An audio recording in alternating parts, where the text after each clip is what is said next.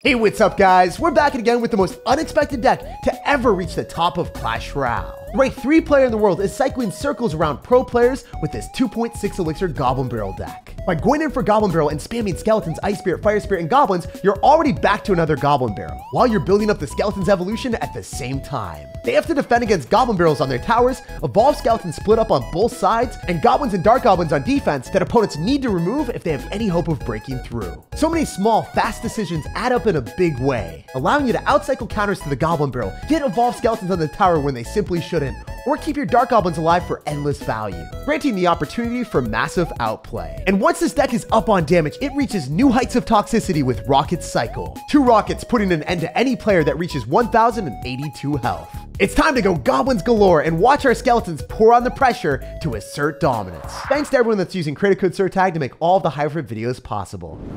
Yo, what's up, Curry? We're ready for some shots on your tower, dude. First things first, we're gonna score some points with the Fire Spirit, and then we're gonna get ready with our Goblin Barrel. So he's gonna go for a Goblin Giant first play. The audacity of this man to run the overpowered Goblin Giant even after the nerf. It's obnoxious. We're gonna go for Goblins. I hope it doesn't get a shot, and it doesn't. So he got arrow damage on our tower. He's probably gonna be running triple spells or double spells because Goblin Giant always runs Rage. So let's see what we're playing against. Goblins locking on the tower. That's nice. We're getting a bit of an advantage. We can cycle Skeletons since the Goblins are split up. I don't know that they would get that much damage on our tower anyway. I just don't want to take any risks. So we're fine. It was interesting that the tower was targeting the Goblin in the back though, because there's a Goblin in front not getting hit by the tower. I don't know how that happened. Mystery to me, man. Fire Spirit, jump out of the tower, please. Or maybe he's going to go Goblin Giant again. Nah, he's going to go in for Recruits in the back. So we know that's going to be his evolution for sure. So we're playing against Recruits evolution. We need to make sure that we have our Valkyrie cycle as much as possible. And a double elixir, cycling one early on is going to be beautiful for us. I'm going to go Ice Spirit. I expect him to probably arrows this. Oh, he's going to have Rage. Yep, he's going to have double small spells as expected, bare minimum. So really difficult for us to defend this, but because I'm able to cycle back to a Valkyrie, I might be able to pull it off. Nice. So as I said before, cycling the Valkyrie early allows you to get back to another one. And because of that, we were able to defend. It wasn't the best defense in the world, but it did work out. So we want to go Goblin Barrel first, then we can go Ice Spirit. If you go Ice Spirit before the Goblin Barrel, you're actually wasting time. You want to make sure that when the Goblins immediately reach the tower, that's when the Ice Spirit crosses the river. So then the Ice Spirit is going to stay at full HP as long as possible, so it can tank the maximum duration of time for your Goblin Barrel. So that's why you drop the Ice Spirit after the Goblin Barrel is in the air already. We're going to Fire Spirit here as well, and he's going to go Recruits. That's totally fine for me. The one thing that I've realized is when we play against Recruits, I need to make sure that I separate my stuff so then we don't get finessed. So he's probably going to go for a Rage here. So let's get Goblins down. And then the Goblins don't die to the Rage. So that's the reason why I did that instead of the Evolved Skeletons. Always identifying what our opponent's cycle is going to be ideal. We're going to go for Skeletons here. And then we're going to have the Fire Spirit. And maybe we can lock onto the cannon. If we can, then we might be able to get a lot of Skeletons multiplied out here. I hope they reach the tower. Please, please just reach the tower. Yes! We used this cannon to cannonball our Skeletons closer to him. That is insanely good. All right, we need to keep spamming in the left-hand side or we're going to lose the game. I think he's just going to possibly lose here. We'll see. Let's overload him with everything that we got. We're already back to another Goblin Barrel. The Fire Spirit's connecting to the tower too. I don't know if Rocket does enough. Rocket does not do enough. We still have to defend this. And let's go for another Goblin Barrel and see what happens. He's going to go Goblin Giant, obviously. That's what these players do all day long. He's going to Rage, and that's not going to stop it. We might be able to beat a Goblin Giant Recruits player with arrows and Rage. Double small spells, and he still wasn't able to stop us. Yeah, this deck is ridiculously fun to play, especially when you're outplaying dirty, deplorable decks like Goblin Giant, the deck that deserves a nerf more than anything in Clash Royale. Nothing beats the feeling of dominating an overpowered deck that has a complete counter to you. And after getting that win against Goblin Giant, we've pushed up to 3,200 in the world. Fear Dust. Dude, I hate dirty stuff, so I kind of do fear you already, but I don't know if I fear you in a video game. So the guy's going to go and spam some wall breakers, and he's not leaving us in the dust. It is a must for us to go and split our Goblins, and we are able to shut that down. As you guys see at the start of the game, he showcased a fact that he ended up finishing top 1,000 in the world, so he's going to be pretty good. Obviously, we want to focus up and play well against him. So we're going to get Skeletons down, have our Dark Goblin meander through in the left-hand side. We can also go for a Goblin Barrel. He's probably going to Mega Knight. Yeah, that's what I was expecting. So we can activate King Tower with the Dark Goblin and then also use our Ice Spirit. So let's make that happen. And then go in for our Ice Spirit here. Mega Knight's going to jump. And then we can hopefully counter the Dark Goblin with Skeletons. Why did the Dark Goblin get retargeted on my Skeletons, bro? Miss me with that. Yo, I guess I do fear you right now, because I don't know how your Dark Goblin is so high IQ. If the rest of your cards can come through with that value, then we're 100% screwed. So, yeah, not a good spot for us to be in. We're currently down a little bit. We have activated King Tower, so we'll take it, but man, super scary. I'm going to go Dark Goblin here. High chance that he goes in for his ability if he gets closer, so let's just Fire Spirit, make sure he doesn't do that. Dark Goblin, yes! I knew that was going to be good for us. The Fire Spirit even connected to the tower too. That's insane. My man's getting outplayed right now. Or maybe we're just outlucking him. You guys let me know down below in the comment section. How much of that was luck? How much was that skill? I have no clue. I'm going to go for an Ice Spirit, Skeletons, and Goblin Barrel. He'll probably like Mega Knight me if I had to guess. I want these Evolved Skeletons on the tower. We didn't get it. Dang. All right, you know what? We can go for Goblins on the Dark Goblin. This time the Dark Goblin is going to die. One shot. I don't think it's one shot. It's like one shot with the tower too. All right, we can go for this. Fire Spirit, Valkyrie should be able to full counter that wall breaker. Nice. I don't love that the Dark Goblin's on the other side, but I planned on just using Dark Goblin originally when I saw the Mighty Miner. So dropping the Dark Goblin on the other side means when the Mighty Miner clicks the bomb, the Dark Goblin goes on the other side away from the bomb. So I thought I was really being like high IQ there, but I guess not. I'm going to go in for Skeletons and Ice Spirit because the Skeletons would just die and the Ice Spirit would just die if left alone. So we need to go for double duty on defense. Valkyrie early so we can cycle back to another one. That's always the play. And then we can go for our Dark Goblin here. I probably want to get ready with a Fire Spirit on defense against this. He might go for a pre-arrows. We'll have to wait and see. Yeah, he does. But the Fire Spirit is going to clutch up on defense, so we're okay. Not the best, but not the worst. Let's go for a Goblin Barrel and see what our dude is going to do. He might take damage. He might go Mega Knight. He's going to go Goblin Gang, and that's not going to be enough to counter it. So we're getting some decent value here. We need to cycle multiple Valkyries, as I said before. That's the only way we're defending this. We're an Ice Spirit. We're trying to like reset his Mighty Miner. Didn't really work out that well for us. I think we have to go for Evolved Skeletons on defense on the right-hand side. That's what my game plan is right now. Probably just not going to defend that much. So the Evolved Skeletons should be more than enough. Let's go Ice Spirit. Let's go Goblins. Let's get Fire Spirit down and then get another Valkyrie on top of the Dark Goblin. The biggest issue for me is when he decides to go Skeleton Barrel like that. So I need to pop it super far away from our tower and then also get like an Ice Spirit and Skeletons on top of his Skeletons. So sketchy. All right, let's get this down. Let's try to get like a Dark Goblin War wins. Please. Let's go. Fire Spirit and Dark Goblin coming through. Goblin Barrel in the back. He's not ready. Yes, sir. The comeback, jumping back in the match against Mega Knight. When it seemed like we were in a perilous position, we found a way to make it happen. And with the Dark Goblin darting in at the end, we left the Mega Man in the dust riding away with the win. And we barreled our way up to 1,700 in the world. All right, let's see what this guy's cooking. Y'all already know Fire Spirit is what we like to do. Let's char the tower a bit. Maybe get some early damage. Forcing out a Fly Machine and still having the Fire Spirit connect. Let's go. If you didn't know, Ice Spirit does not fully finish off a Fly Machine with the support of the tower. You need to have something else tanking. So fortunately, we did cycle the Skeletons, preoccupying him in the back. And then we can go in for a Dark Goblin here with a Valkyrie. So we know for a fact he's running Lava Hound Clone. After we see Fly Machine and also the Baby Dragon, it just doesn't make sense for him to be playing anything else. So if we're matching into someone that's got a Lava Clone deck, we have to go in for a very aggressive play in single elixir, and hopefully we can go and bait out all of his small spells, because if he doesn't have Skeleton Army, obviously he's going to have to arrows. But if he doesn't have arrows in his deck and he's just running a big spell like Poison, he might not have anything, and that was the case. So he just had to eat a ginormous amount of damage. So he's probably going to Lava Hound in the back. If he does that, I want to go in for a Goblin Barrel plus Valkyrie, and actually screw that. Let's go for a Valkyrie plus Skeletons, because that might take his entire tower. I think this will take his entire tower, and he likely won't respond. But we don't want to deplete our entire elixir bank here either, because we know that the Valkyrie plus Skeletons for 5 elixir will shut his stuff down. We might get a good rocket off on the Fly Machine. I don't think that he's going to do anything besides Poison. Wait, can we rocket on everything? Yeah, let's just rocket on the Baby Dragon. Screw it. I don't want to eat too much damage here. We can get Goblins down. If I played that a little bit better, the Goblins would have been able to protect the Dark Goblin, and then we would have been fine on defense. We still might be okay, but that wasn't the reasonably best play for us. All right, how are we going to win this? I think we have to 3-crown him with Evolved Skeletons, which might be really stupid, but it is a possibility with this fast cycle deck. 3-crown is never off the menu. So I can go in for our Fire Spirit on top of the bats. If he Lava Hounds, it's fine. Yeah, let's try to run it. Let's go for a Fire Spirit on top of all the bats here. It should hit all of them. Nice. Then go for our Goblin Barrel. Get our opponent to possibly go in for a Skeleton Army, which I think he's going to do.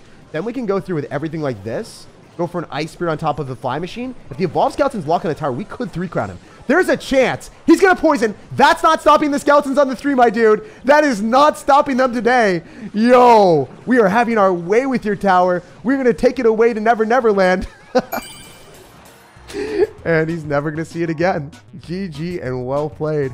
So I had the win condition of 3-crowning my opponent with Evolved Skeletons because I knew the Goblin Barrel wasn't going to do enough. So I had to rely on the 1 Elixir card for the win. If you put it in that perspective, it's kind of ridiculous that a 1 Elixir cost card can have that much power. Nothing else in my deck can match the devastation that Evolved Skeletons unleash. After beating a Lava Hound deck with only a Dark Goblin as our sole anti-air defense, we're at 1,400 in the world. And I think we're underselling it a bit. We didn't just win, we 3-crowned him. Hey, this guy's gonna have a little Prince of the Banner. Let's go. It's cool to be able to push up with a crazy deck that no one else has played against.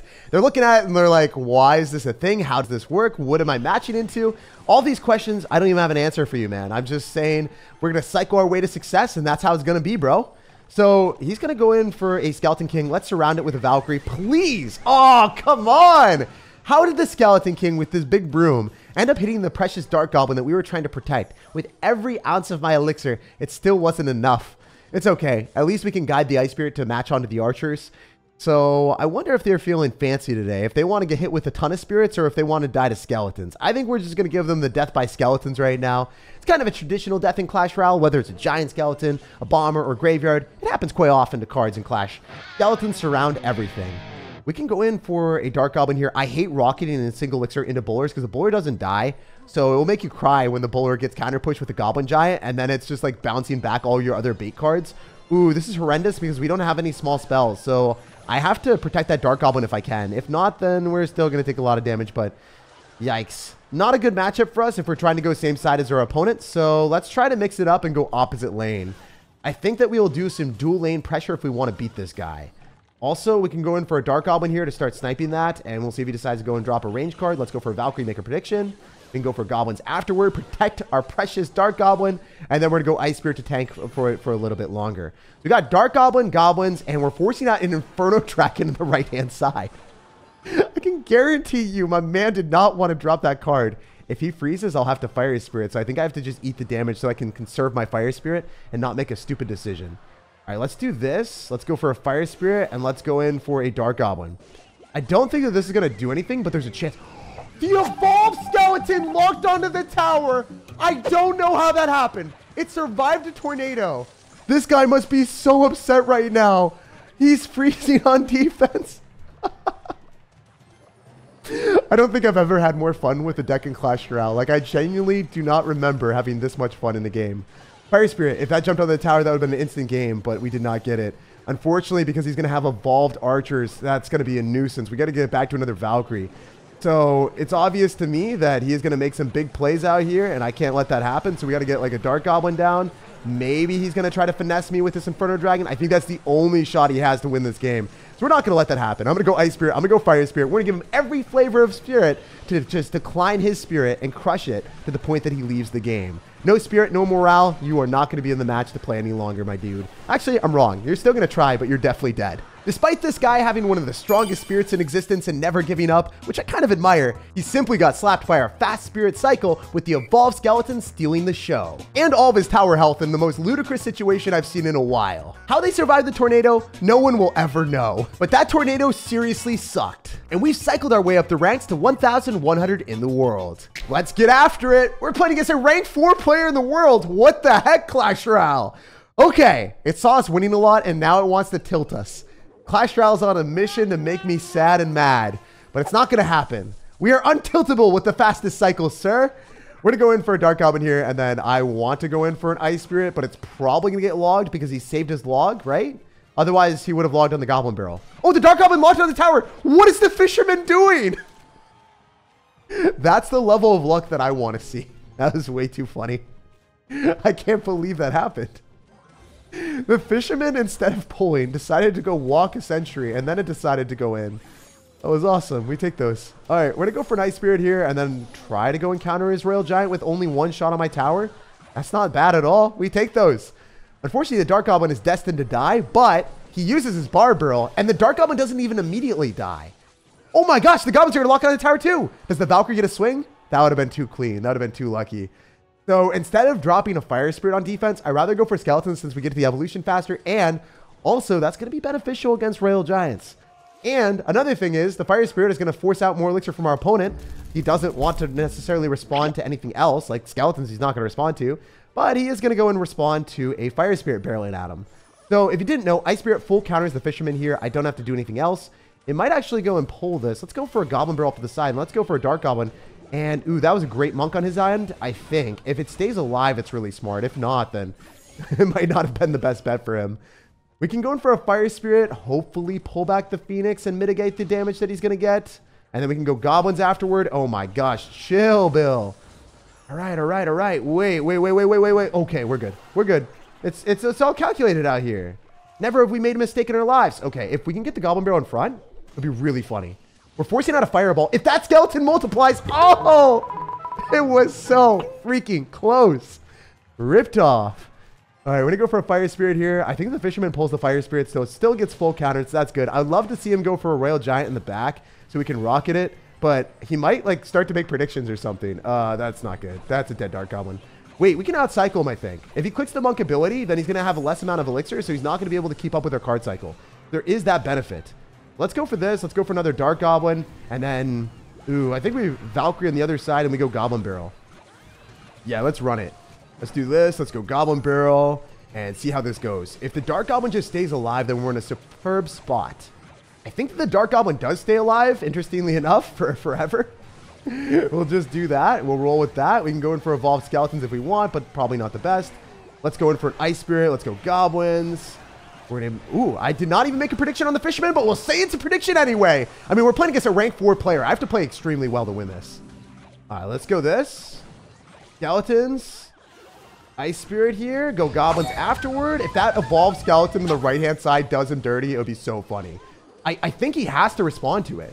I'm pretty confident he has to There's no way.